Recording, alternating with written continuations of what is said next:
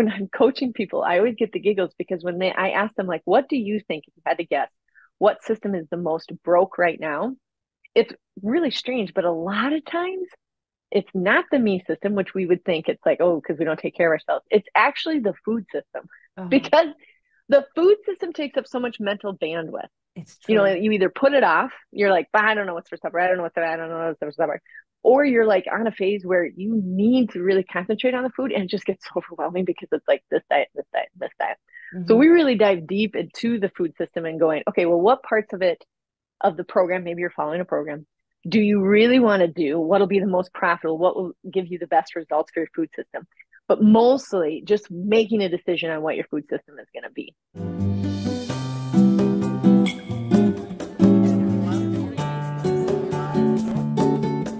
How to combine motherhood, private life with the success in business, how to be satisfied and not burn ourselves down with a startup. We all want to do our own gig, but how to thrive rather than survive.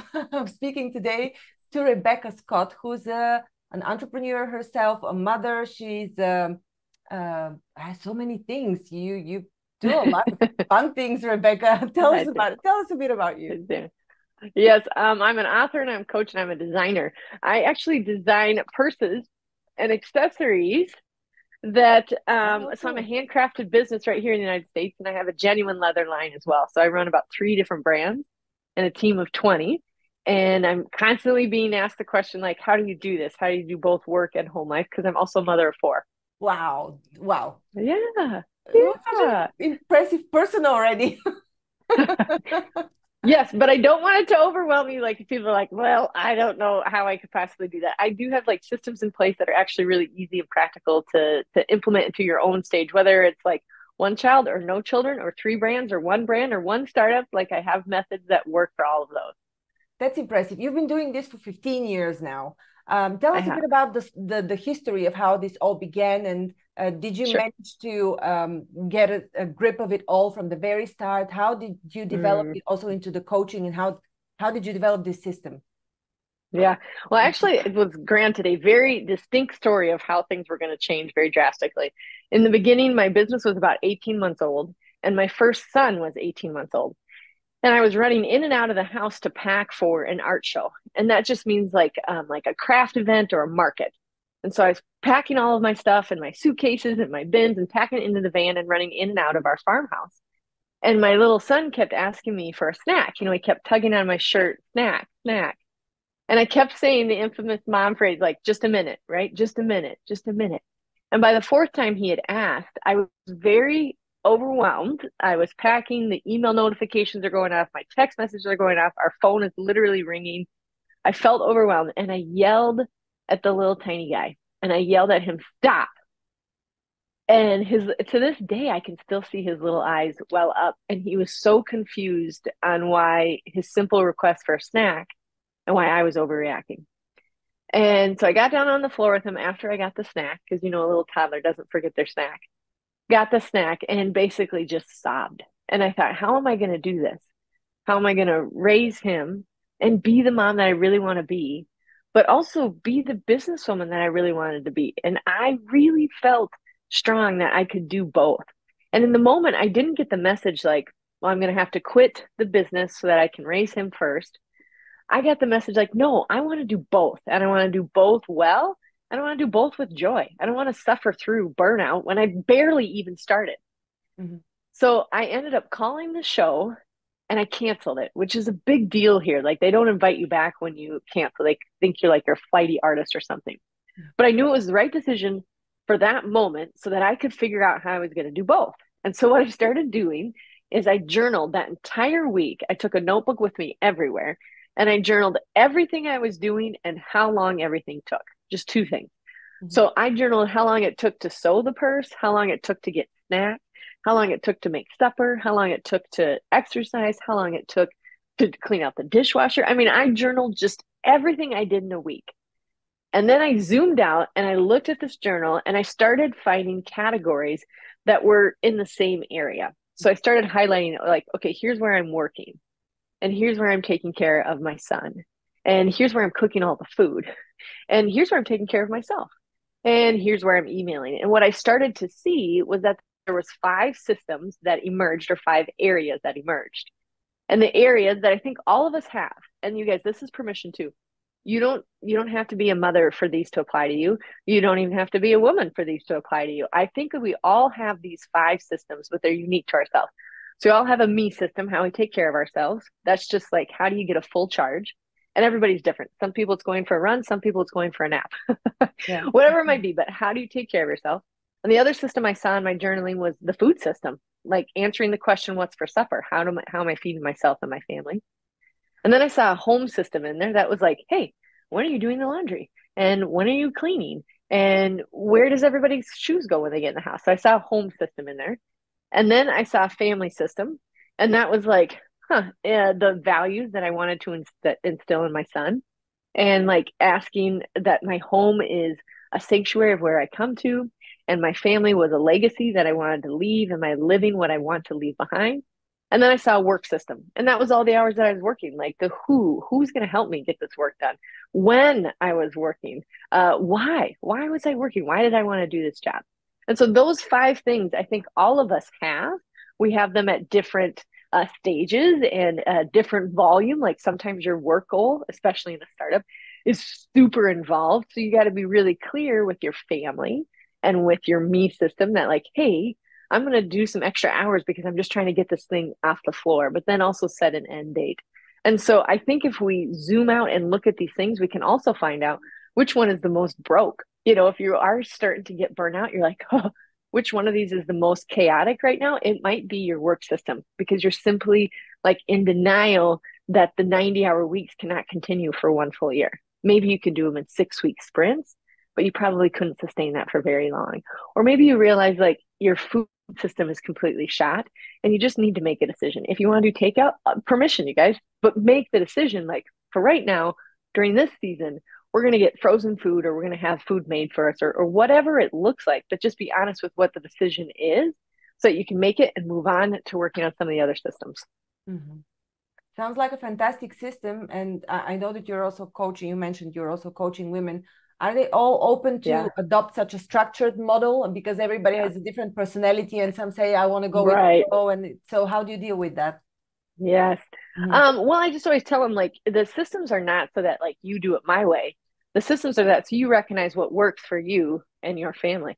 So if you're like, no, I don't want to be so structured, that's totally fine. But just tell me what the loose structure is for your food system and tell me what the loose structure is for how you take care of yourself. And they go, oh, okay, that is true. I do have some ways of how I do it. And so it's more of an objective looking at it from like, okay, let's be honest about what you got going on right now. Is this the first 2 or 3 months of your job? And how many hours a week do you want to work? And okay, like you just had a health scare. I think we probably need to take a look at your me system and how you're taking care of yourself. So it is, yes, it's a structure in place, but it's really fluid because it works for what that person needs because they've made the decisions for themselves. Can you share some transformation of maybe first what happened to you and then what happens to a client once they adopt this system, the type of transformation you're seeing in your life? Yeah. So after I journaled for that week with my son, I started implementing these and going, okay, which one needs the most attention? Well, at that time, it really was the work system. I started thinking, how do I fill myself up first? Because I didn't feel like I was showing up for him. So I did work on my me system, but then I was like, I got to figure out work because that's the one in the moment that just felt so stressful. And what I realized is I was trying to squeeze work into the when, answering the question, when do I work? Into like nap times or late bedtime. So it just wasn't conducive to try and moving it forward. So I got really honest about when was I going to work and what was I going to work on, because in the toddler stage, they still need me a lot. So I only put efforts towards the things I knew would be profitable. So I actually hired an assistant at that time to start ordering the supplies and answering some of my emails so that I could concentrate on the sewing and the design and my son. And so that's how I started implementing them. And then I was like, we got to figure out a food system because I needed to feed everybody. So that's how I personally started working those systems. And I still, after 15 years, I still go back to them. And every system is allowed to change over the different stages. So when I'm coaching them too, it's like, well, what ages are your children? Where is your marriage at right now. So we can like make sure that we're lining them up to focus on the system that's the most pertinent at the time. And so some transformational stories is when I'm coaching people, I always get the giggles because I ask them like, what do you think, if you had to guess, what system is the most broke right now? It's really strange, but a lot of times it's not the me system, which we would think it's like, oh, because we don't take care of ourselves. It's actually the food system Uh-huh. because the food system takes up so much mental bandwidth. It's You know, true. you either put it off, you're like, I don't know what's for supper. I don't know what's for, I don't know what's for supper. Or you're like on a phase where you need to really concentrate on the food and it just gets so overwhelming because it's like this diet, this diet, this diet. So Mm-hmm. we really dive deep into the food system and going, okay, well, what parts of it, of the program, maybe you're following a program, do you really want to do? What'll be the most profitable? What will give you the best results for your food system? But mostly just making a decision on what your food system is going to be. And that's going to be different for each one of them. So we kind of coach alongside that. But half the time the food system is broke is because we're just so indecisive. We just need to be decisive. Like, okay, I plan supper by 9 a.m. That's it. That's your plan. Okay, that's great. Okay, I'm actually just going to do the food that comes straight to my door. Okay, great. We've made the decision. Moving on. But indecisiveness in the food system comes up a lot in the coaching. This is so revelational, honestly, because I can see my Oh, story through this transformation that you're talking about. And indeed, the food system was a great issue when I was raising up my son, and also still yes. now. Yes. I totally agree. And so that one is kind of funny that that one pops up a lot. And then also when we work through the work system, I have a lot of people that are not deciding when they work. So Mhm. we end up burning out because in some cases they worked 90 hours a week and didn't even realize it. They're like, well, Mhm. no wonder your family system is shot because you're not spending any time at home, right? Or they're only working 20 hours a week, but the demands and the goals that they have are more like 90 hours a week. So it's Yeah. like working through when are you going to work and declare like this is a growth period, or nope, I just need to be on idle right now. I just need to kind of figure out some things, but I'll do the things that are the most profitable. So the work system and when they work comes up a lot in coaching. Okay. So once these are fixed or people start addressing Mm, these systems, what happens then? What happens yeah. to their lives?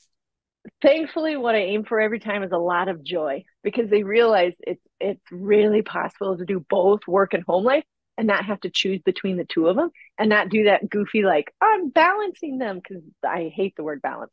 So we harmonize the two of them. So a lot of like transformations of like, gosh, I just feel much more joyful when I go to work because I've decided that this is my work time. So I'm not going to feel guilty for not being with my family right now because this is what I've chosen for my work time. And then when I'm with my family, I'm like, okay, I don't feel guilty about this because I completed the things that I worked out that I needed to do for my work that day. So a lot of joy comes out of like just organizing them and realizing, okay, this is what I set up for myself. Mhm. I'm wondering, Rebecca, do you see any change in the types of clients that contact you recently? Because people are moving more and more out of corporate and starting their own business, especially moms. Basically, it seems that women are choosing to jump out of their corporate career the moment they become moms. This was my case, and this is Yes. across the line my observation. So, Okay. do you have this observation as well? Mm-hmm. What kind of Mm-hmm. people contact Yeah. you? Well, I've been working from home for 20 plus years. So, and we were doing it before everybody was doing it. So I have a lot of people are like, oh my gosh, how do you have kids around you while you're trying to work? Yeah. And so, yes, there is a lot of that change from like, I don't want to climb this corporate ladder that isn't my own ladder. I want to climb my own thing. So, yes, I have a lot of them come to me. And usually the first thing we start working on, because they are as driven, but it depends for everybody, is like, okay, well, let's figure out when you're going to work because we don't want you to feel guilty about the work or you'll burn out. Let's figure out when that's going to happen, why you're doing it, which chances are so that you can be more flexible with your kiddos. And then let's figure out how we're going to do it for you uniquely. Yes, so everybody is a little bit different, but I do see a huge swing in the women that are coming out of the corporate and going, I don't want that. I don't want that pace anymore. I don't want their goals anymore. I want my own goals. And that's where the sweet spot is for me in the coaching. Because I'm like, all right, what are those goals? Let's figure out how we're going to tackle them without burning yourself or your family out. Yeah. Rebecca, show us a bit of your products. I see very beautiful fabrics Oh, behind you. yes. What do you produce? Yes. It's you got Well, whole leather earrings. I love all that stuff. I, yeah, I have a genuine leather collection, and then I also have a canvas collection. So here are like two traveling cubes. These ones are a little bit funky, but it's kind of fun on the website because there's very colorful things and there's very subtle things. But the unique thing about my website, it's designyourownpurse.com. the customer picks out the style. There's 20 different styles. Then you get to pick out the outside fabric and it appears on the purse. And then you pick out the zippers and you pick out the features. And then we get the order. And then my team and I get started making all the cool things that you got to design.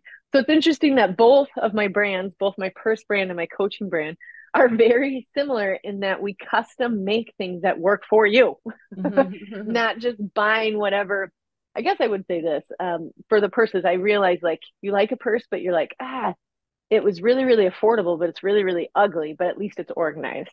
Or it was really, really expensive and it's name brand, but it's a dump zone. Like there's no organization.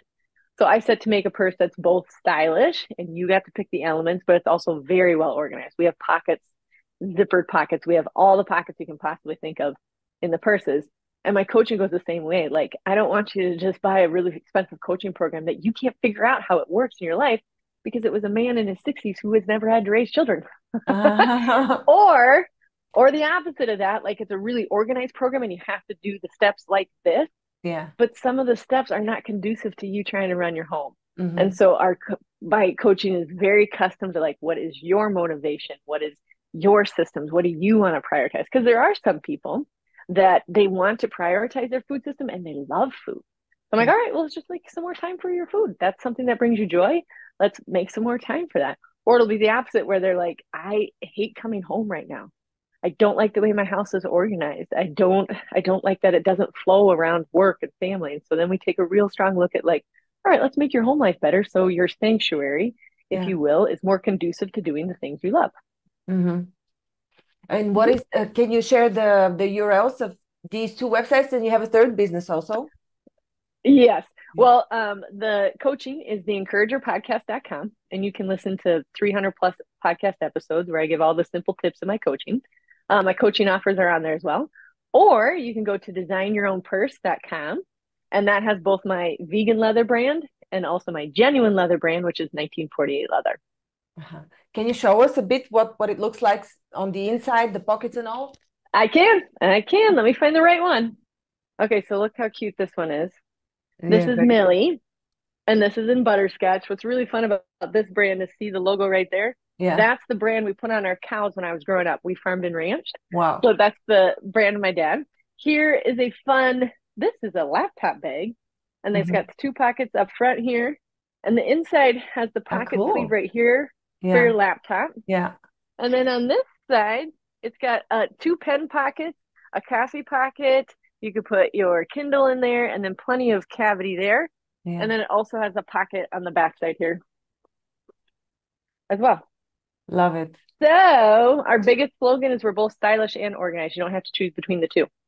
Do you ship only in the US or also internationally? Yeah, we ship internationally, thankfully. Cool. Go check it out. I like them. Thank you. Yes. It's very fun. If you've ever wondered, like, gosh, I wish I could design my own bag. I have so many ideas. I bet I have a style that's very close to what you're thinking. Very cool. Rebecca, I love this conversation. It was so inspirational and so relaxing somehow, not, I don't know, not making me feel guilty. I love the fact that you're moving away from guilt, give space to your areas of life. Yeah. Yeah, absolutely.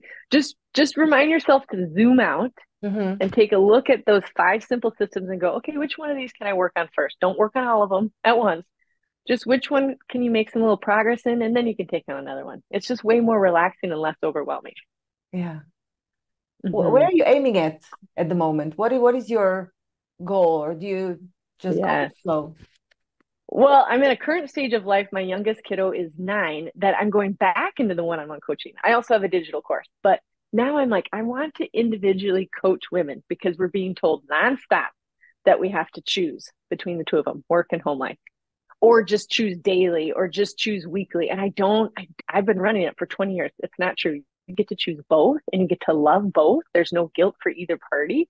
And so my mission right now is just to encourage women, whether it's one-on-one or through the digital course or through our membership, that we can do both. And we can do both with joy, with way less overwhelm and indecision and other people's ideals of what success is.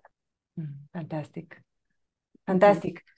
So once again, people can find you at, can you share the Encouragerpodcast.com. and designyourownpurse.com. Anything else that I didn't ask you that you'd love to share? Yes. One more thing, you guys. If you take anything away from this, I want you to try this practice this next week. Time everything. And you don't have to be a super nerd. You don't have to get a stopwatch, but I just want you to take note of how long your tasks take. You'll be less overwhelmed and you won't find yourself saying, well, I don't know how long it's going to take.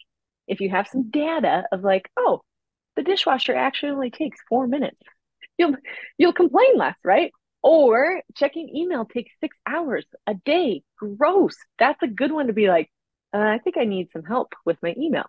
Or you're timing out how long it takes you to make supper. Is that the appropriate time? Did you love it? Was it joyful? Or do you want quicker recipes? Then just find quicker recipes. Time your tasks this week and find out. Don't lie about them. Don't lie about how long it takes, but find out if it's working for you. Great advice. Thank you, Rebecca. Yeah. Fantastic. Thank you so much for having me. Oh, thank you. It was a pleasure and very crisp and clear, and it made me feel great. So good. Check. Yeah, check. Lovely. Thank you. Hope you enjoyed it, guys, as well. Let us know in the comments.